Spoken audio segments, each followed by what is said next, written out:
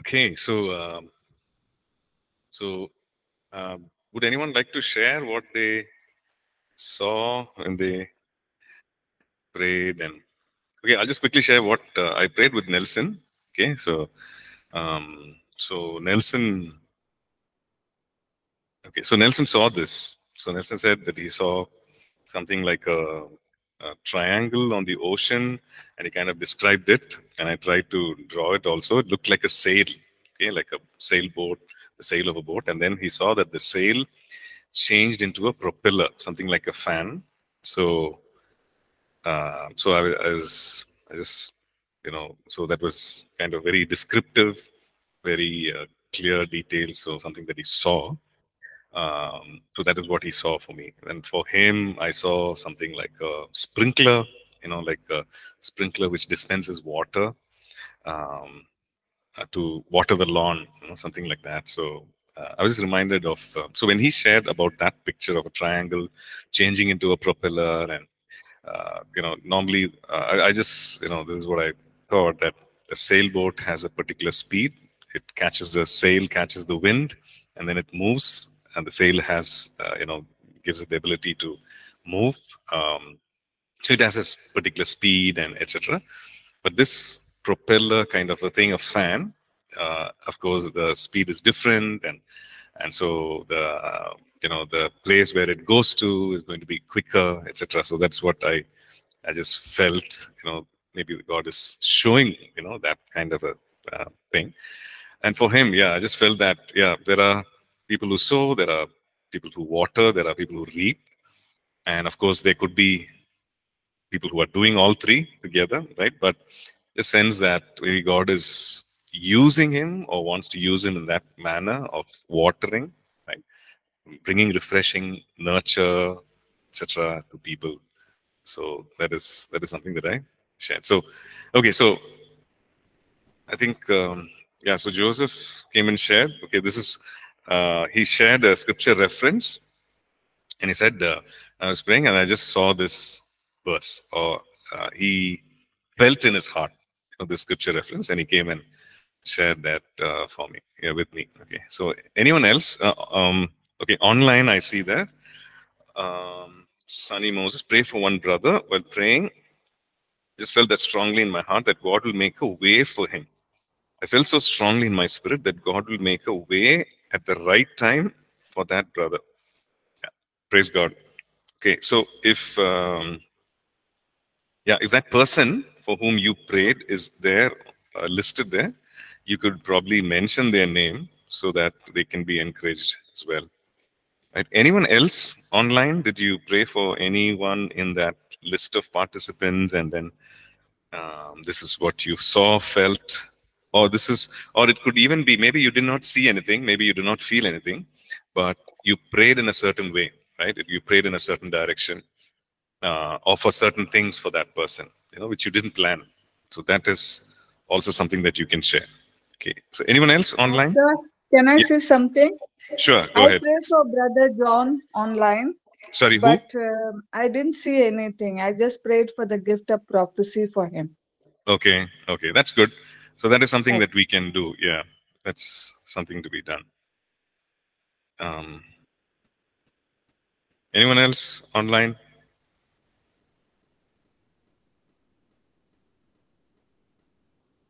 Okay. Anybody here? You want to share what you? Okay. Who's Ashok? Okay. Okay. You saw a kite which was going higher up. Okay. In the air. Okay. So okay. And what did you feel? So this is something that you saw, right? And what did you sense in your heart about that kite? Was it him? Was it his life? What do you sense? Anything?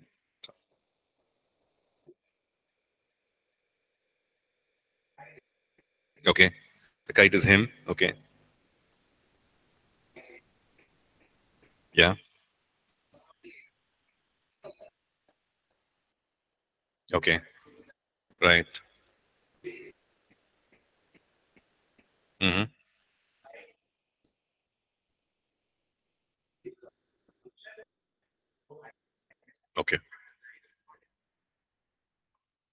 Mm. Mm. Okay. Okay. Okay. So he saw a kite, and then you felt that the person who's holding the thread is the Lord, the twine, but then the string. But that string had to be somewhere left somewhere, right? It could fly higher, but right now it was held at one place. Yeah. So what is it that you felt that about that whole situation? Okay. Okay. Okay. So that he's in God's hands, so his future is in God's hands.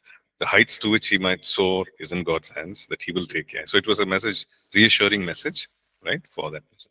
What did he, when he prayed for you, did he share something? Okay. So he just prayed. Oh, okay. Fine. Okay. Any of the girls were together. So anything that you, um, Diksha, Nonsang, and what is your name? Seema. Sorry? Samita. Okay. So three of you, when you prayed, what is it that you,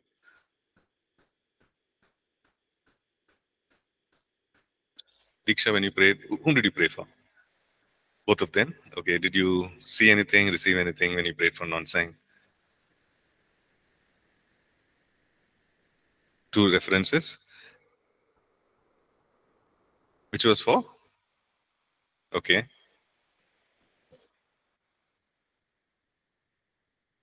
Hmm.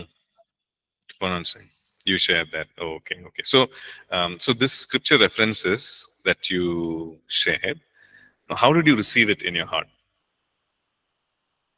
Okay. You were praying in tongues, and then you,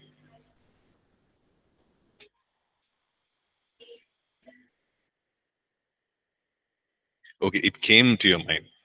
Okay. It's not something that you saw. It came to your mind. So the reference came to your mind.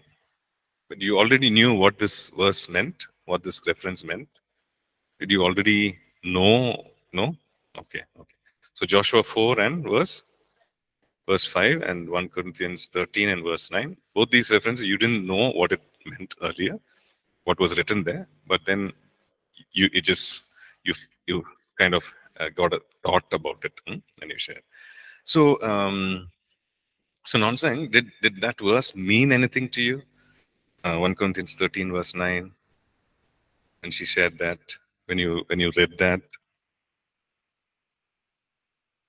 you're trying to understand what it. Okay. Can we just read it? Let me see. I know maybe it was a personal word, but okay. So 1 Corinthians 13 verse 9. For we know in part and we prophesy in part, which means that when we prophesy, it is a part of somebody. It is just a part of information, part of that whole information that God gives, right? So it's not like we know everything about that person, uh, all details about that person, past, present, future. No. When we prophesy, we prophesy in part. Maybe one part of that. What God reveals is what we prophesy. So it's it's unnatural, or it's a wrong expectation to say, when we are moving in the prophetic, I need to know everything about that person, right? So it's not the correct biblical expectation. We can like persist, or we can pursue God for more, but we know in part and we prophesy in part. So that's the meaning of the thing. So maybe okay, I'm just asking you this. When you're when you're praying, are you saying that? Did you ever feel in your heart, I don't know, I need to know more, but this is too less to actually share? Did you feel that way? Okay. If ever you felt that way, saying, oh, this seems like, very simple thing. How can I share? You know, I want God to move in the prophetic. I want to move in the prophetic, but then this seems like very simple. This seems like very, very small information. How can I share this? Then, this is the encouragement that it is okay. It could be just a word. It could be a very simple thing, but it's okay because it comes from God, right? Okay. So Joshua 4 verse 5. Um, Okay, what is that verse? Yeah.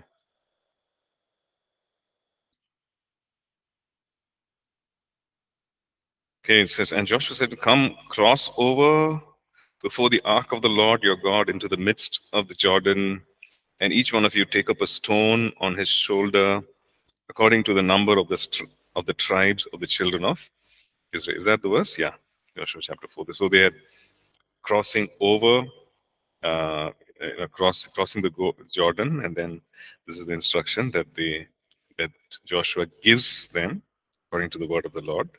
Right? Okay, before the ark of the word. According to the number, and what do they do with the stone? It's actually a memorial, right? They keep it and they put it together, 12 stones, and it's a memorial of the Lord.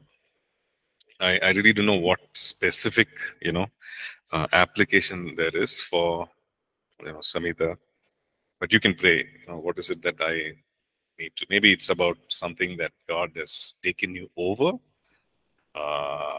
in your journey, and God wants you to remember that, as a memorial, as a, continue to come back to that, the way He helped in the past. It could be that. I'm just guessing here, right? So yeah, something on those lines. So okay, so anything else online? Right. So this is, we talked about how there's a parallel in the spirit, right? Just like how we see, we hear, we touch, smell, taste, etc. Our spirit man is capable of receiving information from the Holy Spirit. Okay, that is how the Holy Spirit witnesses to our spirit. That is how we are led by the Holy Spirit. So we need to develop our capacity to hear from the Holy Spirit, right? And also, everything we need to know that this is the ultimate authority, meaning the Word of God is the ultimate authority, right? Everything is based on the Word of God. So if we don't base it on the Word of God, if we don't test according to the Word of God, now, some of these things which you shared, we tested with the Word of God. Well, there's nothing morally wrong with it, right? It's all encouraging word, right? About the kite, about this two scripture references and the pictures that we saw, etc. There's nothing morally wrong. There's nothing ethically wrong. There's nothing instructional in it. But we can still test it and say, okay, God, is there a sense of peace when I think about this? Is there, do I sense your anointing or your presence and power? Does this draw me closer to you? Right? All those things. Does it encourage me? Right? And we can receive it. So the Bible says, do not despise prophecies. Hold on to what is good. So which means that we hold on. And so I made a note of, what Nelson shared and what Joseph shared. I just made a note of it on the book itself. So I don't forget it. So I remember it, right? Okay.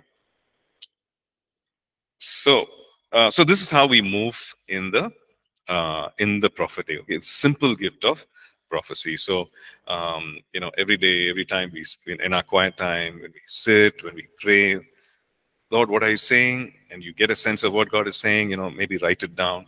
You get a sense of what scriptures are being highlighted to your heart, make a note of it, right? Because it's God showing something to encourage, to build us up, to comfort us, right? And also it could be something for the future, right? Some direction for the future. And it's good for us to learn and understand, okay, God, you are speaking like this, right? You move in me in this manner, right? Maybe it is visual, maybe it's something that you feel in your heart, especially when you pray, and you just keep a recollection of this, like file it away, saying, okay, God spoke to me in this manner. Now, I still remember the many ways in which God spoke, and and how it was confirmed by people. So I know that God continues to speak in that manner, right, to me. So you just make a note of it. Okay. Now we're going to quickly move into two other gifts, which is word of wisdom and word of knowledge. Okay. Now, if we were to classify these gifts, okay, we can say some gifts are like vocal gifts, like tongues, interpretation, prophecy, gifts that say something, just for the purpose of study. Then we could say there are tongues, gifts that reveal something.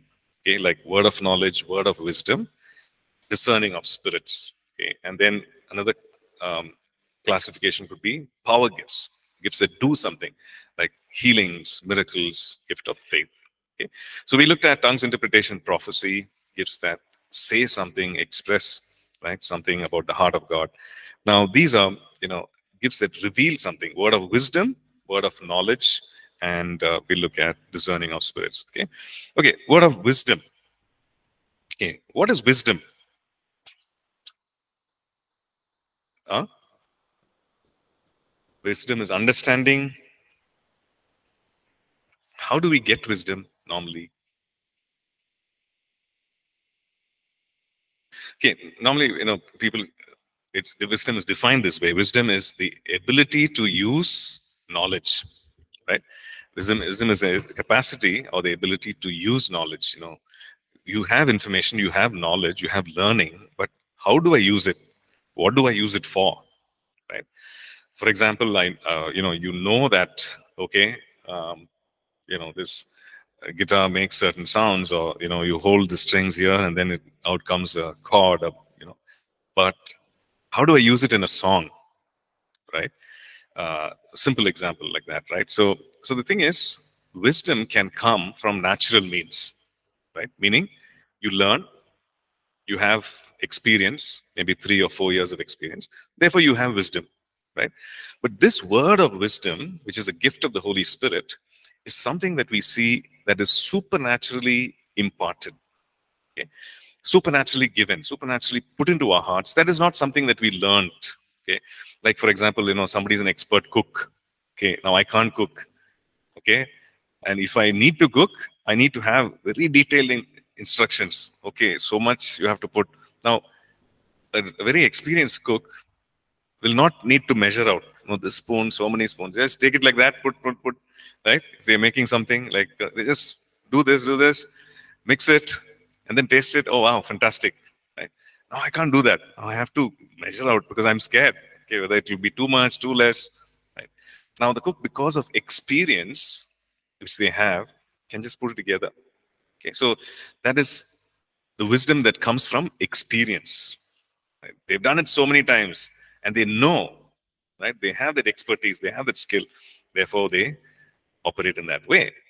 But this word of wisdom is supernaturally given, or given wisdom or counsel or advice.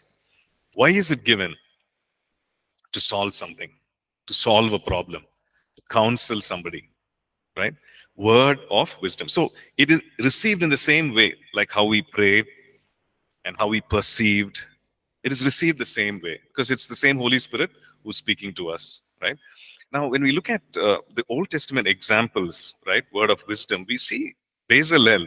Remember Bezalel, who was given the ability to carve things. He was given the ability to design things. It was supernaturally given to him by the Holy Spirit, right? Then we read about Joseph, right, in the Pharaoh's court. Right? Joseph was given a word of wisdom. Now he was given the ability to interpret the dream, right? What was the dream that the Pharaoh had? You remember? Two dreams, same message. First dream, crops, the corn, okay, which were actually unhealthy, but they actually consumed the corns, they were healthy. Out of the river, find 7 cattle which are coming out, and they are very, very thin and sickly, but they actually consume or eat the cattle that are healthy. 7 again. So God gave him the interpretation. What is the interpretation? 7 years of famine, 7 years of plenty, followed by 7 years of famine, which means they're not going to be rain, no crops, no agriculture, nothing. 7 years. Just think about it. Fine. So he interpreted. Then he gives a very wise counsel, right? And we see that there is wisdom that he actually, that also he has received from God, and he's sharing. What does he say?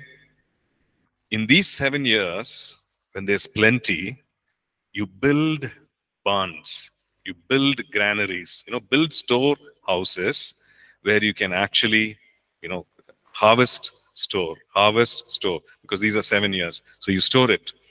And when those 7 years, when it's not going to rain, when nothing is growing, you can use this, right?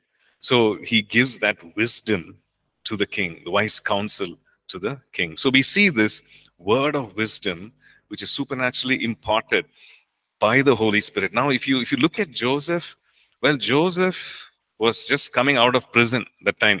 But he was a good, hard worker. God's presence was with him, and he was made in charge of everything in the prison, wherever he went, right? But did he have experience in all these kind of things? Has he faced this situation before? No, right? So he's a young man, but then he gets this wisdom from God and he shares it. He says, this is what you must do. Build storehouse, store the grain, right? So that's a supernaturally imparted wisdom. Okay, we see in the New Testament also, for example, Joseph, Joseph in the New Testament, and he's warned by the angel in a dream. Okay, what is that warning? Do not, take the young child and go to Egypt. Right? Now that's a warning. That's a word which comes to him. And what is that word for? That is to solve something. That is to save his life and the life of his child. Right? The wife of his child, the life of the child, baby Jesus. Right? So he obeys. He goes to Egypt, and therefore the life is spared. So we see this, right? The word of wisdom, even in the New Testament as well. The Lord Jesus, when he's asked about taxes, many times actually, when they try to corner him, there is this wisdom that comes. And we know that it is from the Holy Spirit, because he himself says that whatever he did by the power and the anointing of the Holy Spirit. The Holy Spirit is upon him. The anointing of the Holy Spirit is upon him. And therefore, he's doing all this, what he did in ministry. Okay? So it could be for several ways like this, to counsel people, to help identify what the problem is. Right? Sometimes we think, okay, this person is having problem after problem after problem.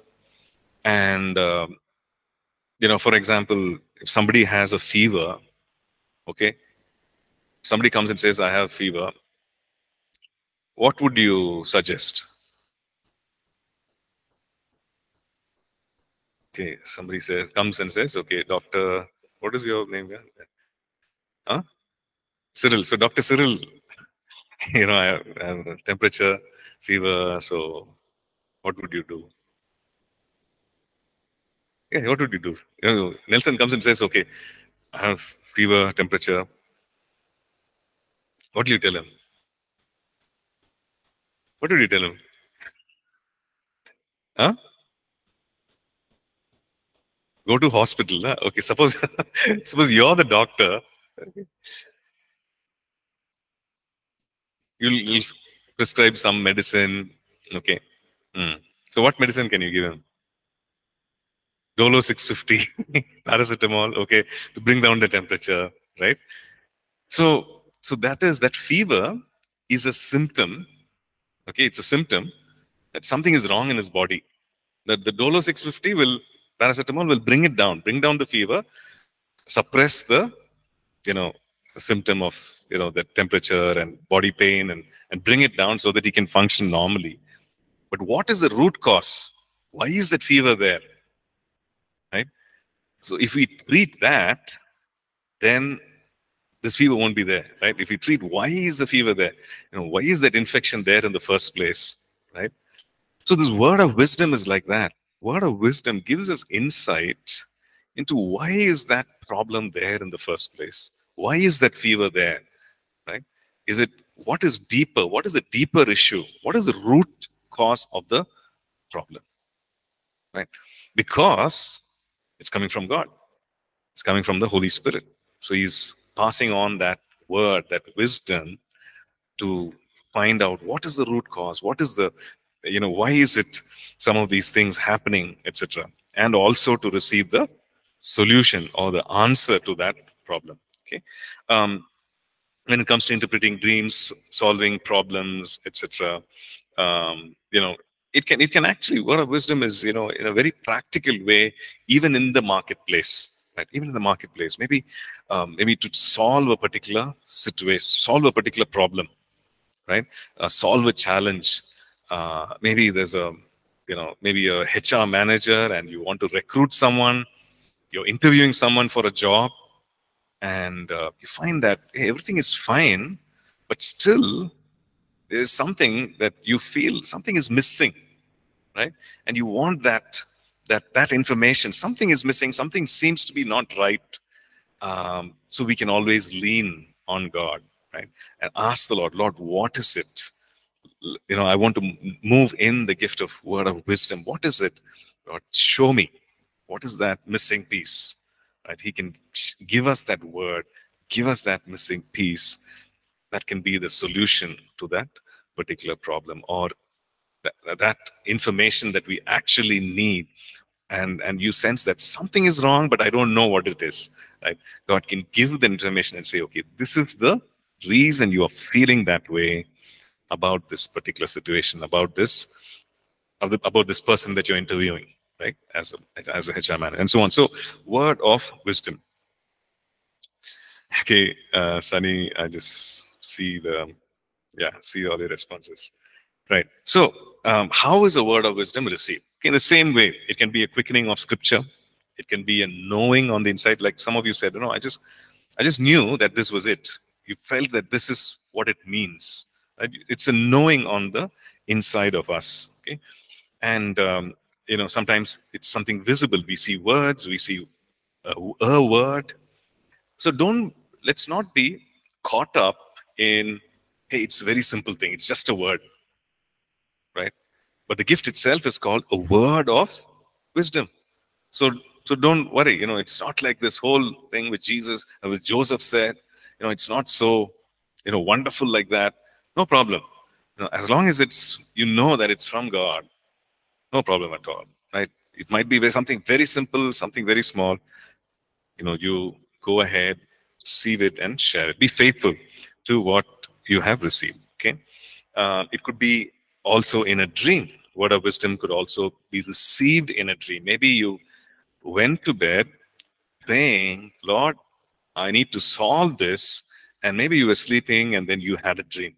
Okay. I remember once, I was just struggling with this song list. Okay. The following Sunday, I had to, lead a particular, and it was actually a Sunday where it was an evangelistic Sunday, where we had people invite others who were not saved and to church, and it was, I think, it was something what we used to call a big Sunday. We call a big Sunday even now. So, and I was struggling, Lord, this song doesn't feel right. I need to start with some other song. So I'm just asking the Lord, what song do I start with? Which part of the song? And I remember just waking up the next morning, singing, one part of the song, one particular song, singing a bridge of that song.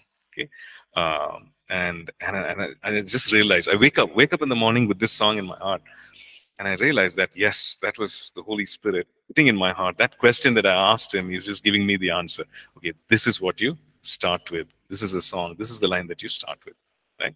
So a word of wisdom can either come in the night as a dream, or it can be something that is bubbling up in your heart, right? The way God speaks. Okay, and we also see, angelic messengers to David, Joseph, Daniel, Joseph, and Paul.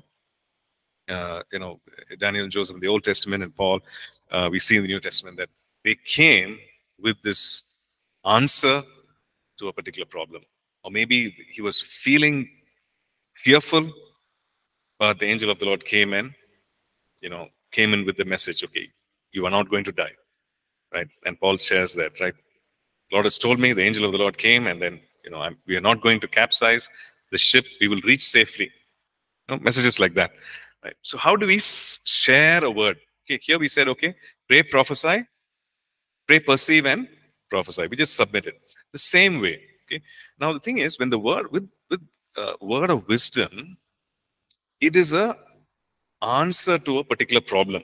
Okay, maybe somebody comes and says, brother, sister, I have this problem, pray for me, and then God reveals something, and it is the very root of what is happening he or she should avoid, right? Or it should be some steps that that person should take in order to come out of that problem. Okay, so you you feel very strongly saying, we need to do this. You need to do this. Okay, if you do this, your problem will be solved. You feel so strongly because God has spoken. Yet at the same time, do not force it on them. Do not force it on them and say, you need to do this. You need to, don't.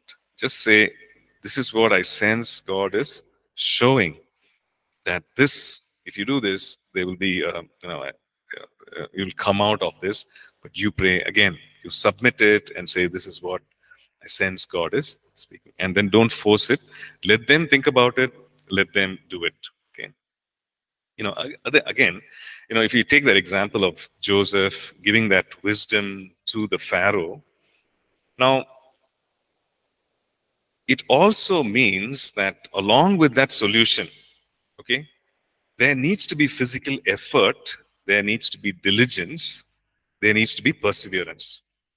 Okay, why do we say that? See, he gave the solution. Okay, this is what you need to do: build storehouses. But then they had to physically build the storehouse. Right? They had to build that storehouse. They had to make sure it was big. They had to make sure that it will, it will protect them from maybe, all kinds of weather. That it would protect the grains from maybe rats and insects and so on. They had to do that. Right? In the natural, they had to do that. They had to build it in a certain way. They had to make sure that the grains can be protected. They had to do it. Right? So, when there's a solution to a problem, okay, maybe some financial difficulty, and then God says, okay, this is what it is. I will take you out of that problem, but this is what you need to do. In the natural, there are certain things that that person has to do, not overspend, make sure that there is no wastage, unnecessary expense, all these things. Learn about how to maybe, save for the future, etc. All these things may not be there in that word, that word wisdom which came, but then they have to physically persevere, be diligent, and put in effort in order to come out or experience that word of wisdom, right? So we need to understand that. Okay, so no pressure, don't convince others, etc. So this is how a word of wisdom works. So word of wisdom could be something about the present, it could be something about the future. This is what it is. This is what is most often it is that way. Something about the present to solve something, something about the future, maybe to warn or to solve, etc. Word of wisdom, right? Okay. Any questions on this word of wisdom? Okay. What we'll do is we'll look at word of knowledge also. Okay. So word of knowledge is most often, again, an information. It's a word, right? It could be detailed information, right? But it could be about the present, or it could be about the past. What is in the past, or it could be about the present situation, right? Word of knowledge. We see that it's divine knowledge. Divine knowledge. It's not something that you read up. It's not something that you had a course or something, but it's divine knowledge. Holy Spirit drops it into your heart. This information, this piece of information, right? It could be information about a person's past. It could be something that the person is going through, right? God puts it in your heart, and then you share that, and it's for a purpose. Why? Because that person needs to be encouraged. That person needs to know that God loves them, God cares for them, that God understands what they're going through, that God is watching. All these things happen when somebody gives a word of knowledge. Normally we club it all under prophecy, like a prophetic word. But for the purpose of study, we see that this is a particular gift, word of knowledge. It could be, again, just a small piece of information. Okay, so let's look at. Okay, so it could be about what is causing the problem in the present. It could be about what the person needs to do, etc. So it's a small piece of information. In the Old Testament, we see King Saul. Okay, even before he became king, he was looking after the donkeys, and he lost his donkeys. That's what Scripture says, that he went about searching for his donkeys for 2 or 3 days. Then he comes to meet Prophet Samuel. Okay, so Prophet Samuel, he's talking to Saul, and then he says, this is what will happen to you. You will meet this prophets who are coming, you will join with them, and you will prophesy, etc. And he says, by the way, the donkeys that you are searching for, they have been found. Donkeys that you have been searching for have been found. Now this is before the days of email and WhatsApp and everything. How did Samuel know? Because God revealed to him. It was an information about King Saul's donkeys, possessions that he had lost. Right? So Samuel says, that you lost, those donkeys, they have been found. Right? You see like that several instances in the Old Testament, like the prophet Elisha and Gehazi. Gehazi, goes after Naaman, and he says, my master said, he lies to them, right? He says, some gold, some silver, some land, all that, he says. And he lies to Elisha. He says, no, I didn't do that. But then Elisha says, you went after this, you did. So that was information revealed to Elisha about Gehazi, right? Okay. So we see that in the Old Testament, several examples like that. In the New Testament also we see, and John chapter 4, we see that Lord Jesus, several examples given there, you can go through. But we see the Lord Jesus is having this conversation with the Samaritan woman at the well, right? John chapter 4. And then about the water, and he says, can give you living water, and those who drink of that will never thirst again, etc. And then he says, go call your husband. Okay, so she says, no, I don't have a husband. And then he reveals something about her past. Now he's meeting her for the first time, and by the Holy Spirit, he gives that word of knowledge about her past. What is that? That yes, she has been married before, and the person with whom she was living was not her husband. So he reveals that. And then we also see what that resulted in. What did that result in? It resulted in that person, that woman, her eyes being open. Could this be the Messiah? She goes and tells the entire village, come and meet a man who told me everything about my life. But the fact is, Jesus just told her this information, right? She went and she called them, and the way in which this word of knowledge was communicated or shared, it was not in a shameful manner, right? It is an information, sensitive information about this person's past, right? It's not something that she was proud of, but the Lord revealed that in a very gracious manner, and her heart was changed. Her heart was restored, right? And she went and she's like an evangelist, calling the entire village to come and meet with Jesus, right? So it also talks about how the message should be communicated. So it lets people, when the word of knowledge is shared, people understand, they know that, okay, God knows my past, God loves me, God cares for me, right? Because it could be information that no one else knows, right? But God reveals that. And I remember once I was traveling in a metro, and then there was this person who came and sat next to me, right? This lady, and then so I was just praying and asking God, give me some word so that I can share some word. What is it that I need to share? So, so I saw this dog. Okay, a dog with a golden color hair or something, And then so I thought it was a a breed of dogs called poodle. So I asked her, did you ever have a poodle in your life, a dog? So she said no. Then I told her, the reason I'm sharing this is because as when you walked in, I said, God, give me a word. And so I saw this golden haired dog. I thought it was a poodle. Probably I'm mistaken. She said, no, I had a golden haired dog, and it's a different breed. It's called a golden retriever. Right? I had a golden haired dog.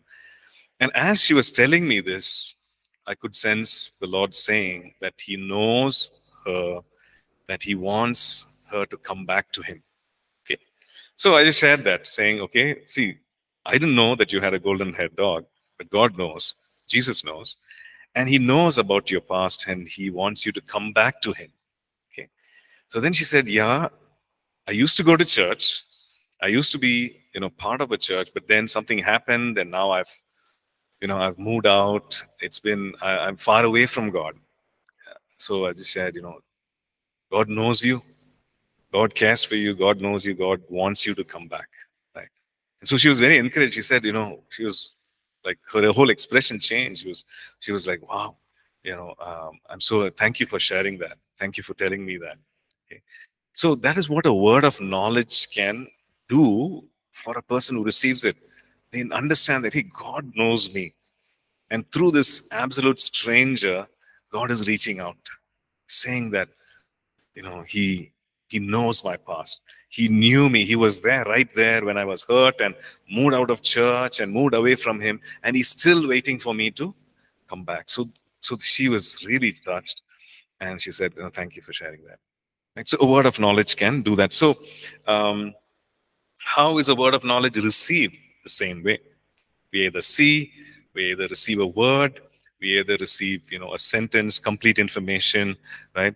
Like for example, Peter received, right, that information. There are 3 men who are coming, go with them, right? 3 men, information, very detailed. Even for Cornelius, you send, he was praying, said, go, send. There's this Peter, Simon Peter, who's dwelling in this house. The house address also by the sea. It's in the house of this tanner. So you send people, and he will tell you, he'll speak to you the words of this life. Right? So Cornelius obeys that. So he receives this very distinct, detailed information, right, about Peter, where he's living and what he's supposed to do, etc. Right? So it could be a picture, it could be inner impression, it could even be a scenario from Scripture. Right? For example, it could be maybe God, multiplying the bread, and so that means that okay, he will take care of my provision. He'll provide for my needs. So it could be something from Scripture. Something that we've already seen, or what we have read. Right? It could even be physical sensations. Like for example, it could be a physical sensation in your body that you're experiencing, that God is communicating something, maybe like a sensation of, some pain, maybe in your elbow, and then God is wanting to tell you that there is someone with that kind of symptom that He wants to touch. Why does He want to reveal that information? Maybe about that person's past or some condition in their body, because He wants to do something. Right? He wants to heal. He wants to change. That is why. It's not to say that, okay, God knows everything. God knows everything, but He also wants to do something in their life. Right? Okay, so it could come in the form of dreams and visions, like we saw earlier. It could be angelic visitation. For example, Acts chapter 8, Philip. Right? Philip is in Samaria, and there's revival. Okay, you remember that, right? Philip goes to Samaria, preaches the gospel. Everybody's coming to know the Lord. There is revival, right? And he receives a word. It's a word of knowledge. It's an instruction. And it's an angel who appears to him, and the angel of the Lord speaks to him, saying, Philip, go to the south, to that land, to that place from Jerusalem to Gaza. This is desert. Go there. So he obeys, right? So it could be an angelic visitation also. Um, and it could be inspired writing. Maybe you want to wish someone on their birthday and you're texting someone, right? Happy birthday, and you're thinking, God, what should I tell this person? What encouraging thing? But you never planned it, but then you find yourself writing, okay, some verse from scripture or something. So it could be inspired writing as well.